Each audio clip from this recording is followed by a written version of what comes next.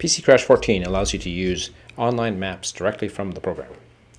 So see, we have a little map window here now, and we can search by intersection. And then you can also scroll and zoom around as you would normally in any kind of online map. So let's say that I want to do kind of an overall showing the curve of the road here, but then maybe do a zoom in for some more detail.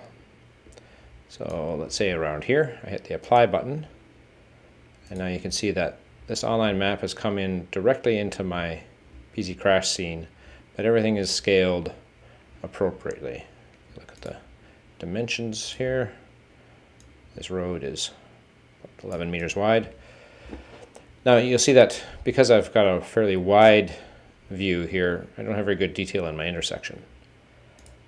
But I can just go back to my map. It's still up there. Could zoom in a little closer. You can see we have good detail there. And if I hit apply again, now I have a second map zooming in on that area. This is something you can already do in PC Crash, but this just does it all automatically for you. If I want to have a bit of overlap and do another more detailed section, I hit apply. And then I've got my second map overlapping with my first, the perfect match right here. When you save the project, it will create image files external to the project that you can then edit out vehicles or whatever if you need to.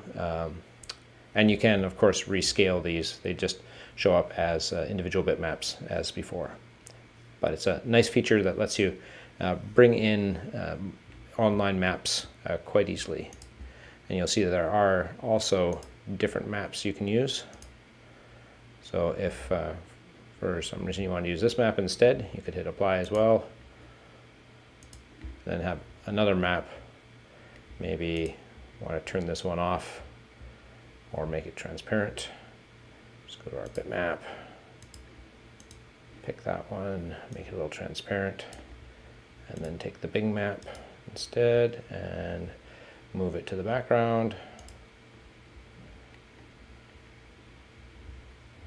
So now we have our big map in behind our close-up maps.